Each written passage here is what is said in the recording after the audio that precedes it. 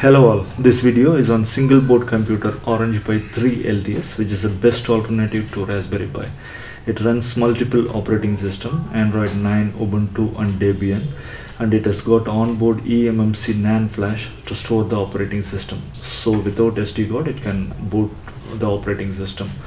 The processor is All-Winner H6, a quad-core 64-bit Cortex-A3 processor running at 1.8 GHz clock and with high performance GPU. AW859A is the Wi-Fi plus Bluetooth 5 chip, and it has got an external antenna also. There are 26 GPU pins as it is compact version. Now, and USB type C power, and it requires 5V 3A power adapter. No barrel connector is there, and USB port is one USB 2, one Ethernet connector, and two more USB ports. The top one is USB 3, bottom one is USB 2, 3.5mm audio jack, and HDMI 2 for video output. It supports 4K video, and there is onboard mic. Apart from that, for debugging, UART pins are there, 3 pins: ground, RX and TX, and there is a power on off switch and power and status LEDs. At the back side you can there is a micro SD card slot. You can use class 10 micro SD cards for storing the operating system, and there is a eMMC NAND flash, 8 GB NAND flash. This is Raspberry Pi boards do not have this eMMC. This is embedded multimedia card, so you can store the operating system on this instead of SD card. And there is a 2 GB RAM, that is DDR3 RAM shared with the GPU, and AXP805 is the power management chip. And you can also boot from the SD card or from the eMMC. To start with, let us write the operating system onto the SD card. For this you need a card reader and a SD card, that is class 10 SD card. Plug in the card reader onto your PC, and always use SD card formatter to initially format the SD card. Download this and install SD card formatter. Open the SD card formatter and select the correct drive. If you select wrong drive, you can damage the removable drives, so always select the correct drive and then click on format. Once format is finished, now let us write the operating system. Go to the official Orange Pi website, click on download and scroll down to select your hardware.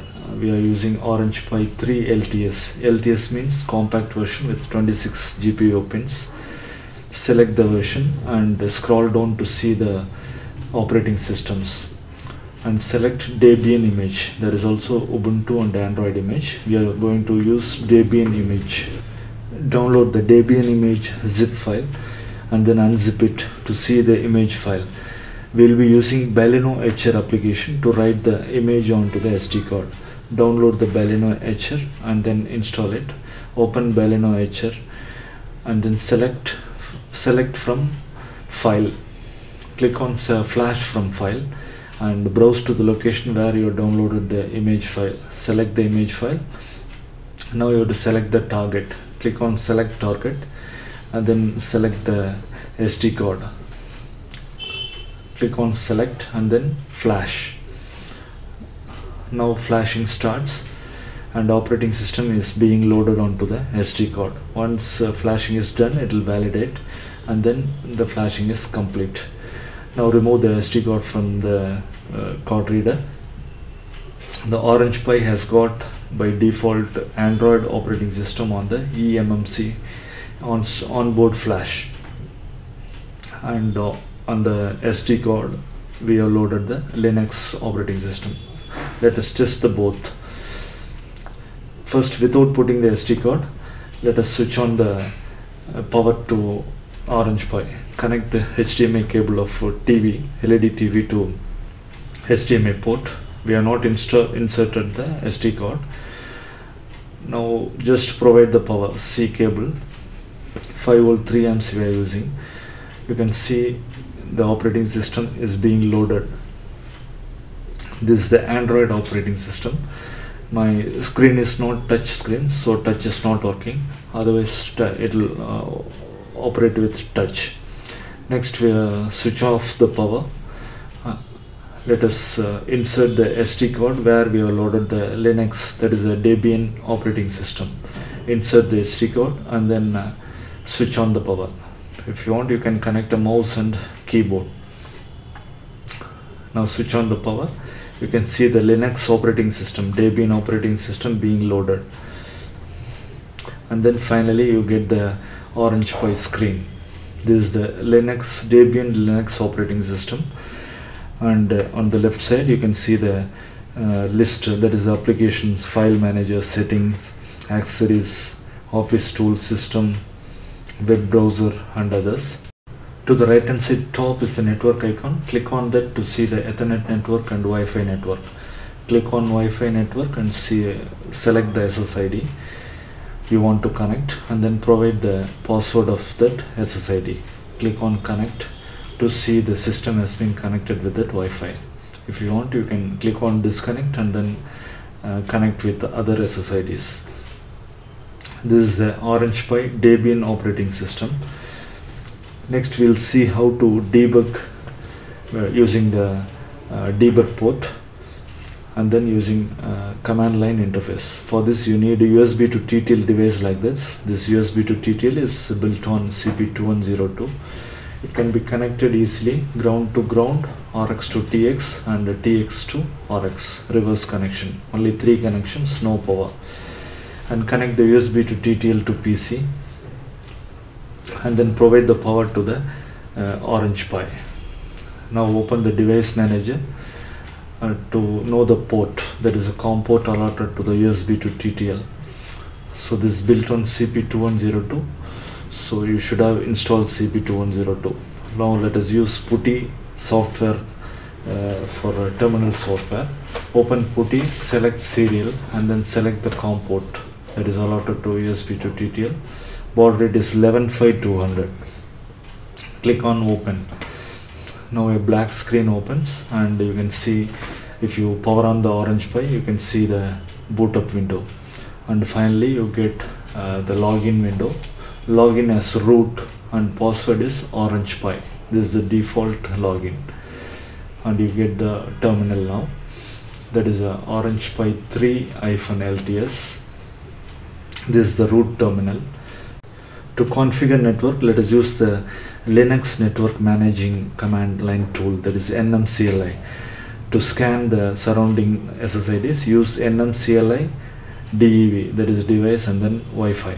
It will scan for the surrounding SSIDs and list out the surrounding SSIDs. Click on that is Ctrl Z to stop the scan. Let us connect with one SSID. For this, use the command eMMC space DEV device Wi-Fi and then connect the SSID name and then the password and provide the password of the SSID. Now you can see WLAN 0 has been successfully activated. It has, the Orange Pi has connected with the SSID. Now let us know the IP address that is allotted to Orange Pi. Use ifconfig space WLAN 0. Under the WLAN 0 results, you can see the IP address allotted to the Orange Pi. It is 192.168.1.9, which is dynamic IP address, which may change on next boot. So we have got the internet. Now let us update the software using sudo apt update. It will take some time to update the operating system. Use clear command to clear the screen and use host name space hyphen capital I to get the IP address allotted. There is also another tool, NMTUI, which is network manager with genome graphical user interface. Instead of NMCLI, we can also use NMTUI. Use that command NMTUI to get a small graphical interface. Here you can edit a connection or activate a connection.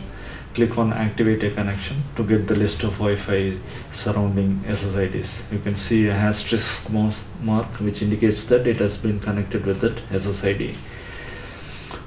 You can also edit a particular connection. Click on edit a connection and then click the SSID to edit password and see the IP address. But NMCLA is faster and effective. Now let us install tight VNC server for a headless view of Orange Pi onto your PC. So you can use your PC's mouse and keyboard. You need not connect anything with the Orange Pi. For this, install the tight VNC server. Now the installation of tight VNC server is on, and once when it is finished, you can start the tight VNC server by typing in tight VNC server space :1, that is session 1. It tells the tight VNC to listen for VNC connections on port 5901. You have to provide a password, that is your own password, and then retype it to confirm the password. For show, that is view only password, you type in no, and finally you get your new X desktop is Orange Pi 3-LTS:1. For viewing this on Windows PC, you need a VNC viewer on Windows. Download VNC viewer and install it on Windows. Open the VNC viewer, click on File, New Connection, and then provide the IP address that is allotted to the Orange Pi. Here it is 192.168.1.9, and then a colon and 5901, that is the port 5901, that is the session 1, and provide the name for the session VNC view. Now it will ask for the password. Provide the password and then click on OK. Now you can see the Orange Pi welcome screen on your Windows PC. You can click on application, or to the right top you can click on the network, and you can work as if you have the screen in front of it is connected to the Orange Pi. This headless mode of operation. And next we will see how to transfer the operating system onto the onboard eMMC, which is embedded multimedia card onboard storage. There is onboard storage of 8 GB. This is special to Orange Pi boards. In no Raspberry Pi models, this eMMC is provided. Use this command, sudo command nand-sata-install to transfer the operating system onto the NAND flash eMMC. Now select the boot from eMMC and click on OK. Next it will ask for the confirmation to erase the eMMC, as it is a NAND flash. It will ask for the confirmation. Click on yes to continue, and then select ext4 file system for that is as it is Linux system, it will format to ext4. Once the format is over, it will start loading the operating system onto the eMMC, and finally click on power off. Now the power is down. If you switch on the power button again, you can see the now you can remove the power and then remove the SD card. Now provide the power again to see the operating system booting from the NAND flash. Thank you for watching.